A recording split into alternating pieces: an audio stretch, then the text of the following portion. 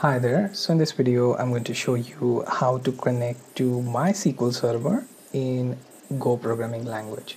So I have opened phpMyAdmin to show you this myPHP database here. So it has these two tables, out of which I'm just going to connect to this main database. In later tutorials I will show you how to access this table using Go programming language. So for now, our first task will be to connect to this myPHP database. Okay, for this we need MySQL driver for Go language. Okay, if you search for Go MySQL driver, then you will find this GitHub page. Here it shows you how to install this. Simply open your command prompt, then type in go get then github.com and then slash then go then SQL dash driver then dash MySQL. Okay, if you hit enter, then that driver will be installed and you are ready to use that. Now open text editor or IDE and create one sample.go file.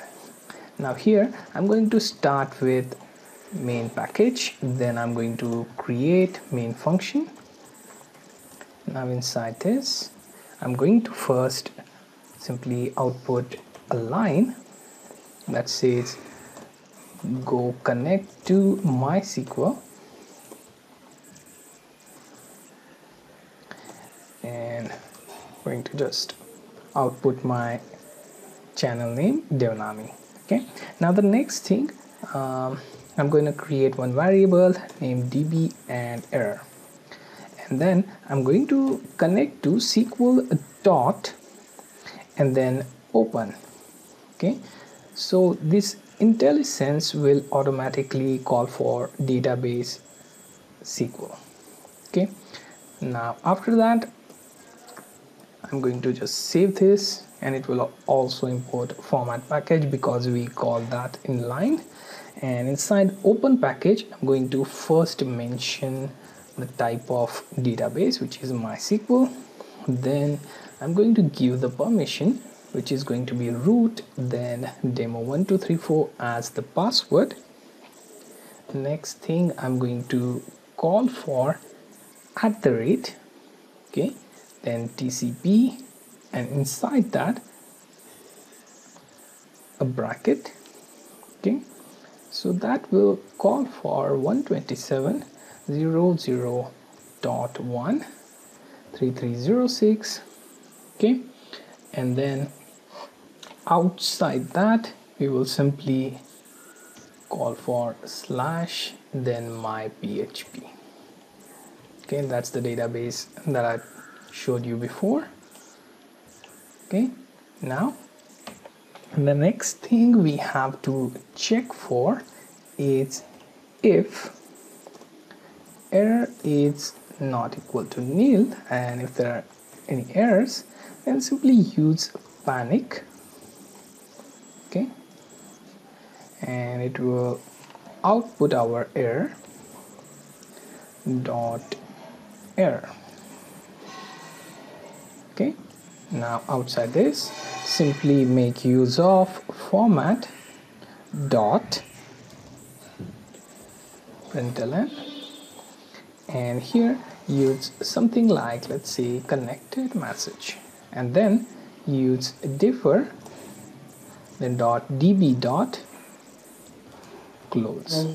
Okay, this will close the database connection right here. So we opened it giving our credentials and we are closing it. Okay, we also need to make use of this address, which is going to be github.com then slash, and here we can make use of this go SQL driver MySQL. This is one reason I'm going to recommend you to use Visual Studio Code, as it will allow you to access such Go language libraries right from your source file itself. Okay, so what we are going to do now is simply open our terminal, and hopefully we will be able to execute our code.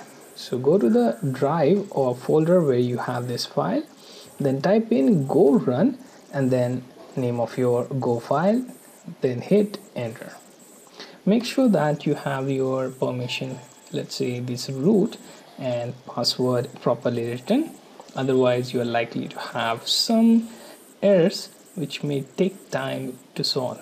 Okay, so even I'm not sure about what type of error you will get here, but it will be shown with the help of this if condition. Okay, so let's check out if there are any errors or not. Okay, so as you can see, it first shows me the message go connect to MySQL, and then it will check for this condition, and if there are errors then it will show error, otherwise it will directly move to this line shows you connected, and then it will close the database connection. So as you can see, this was a short video on how to connect to MySQL database using Go language.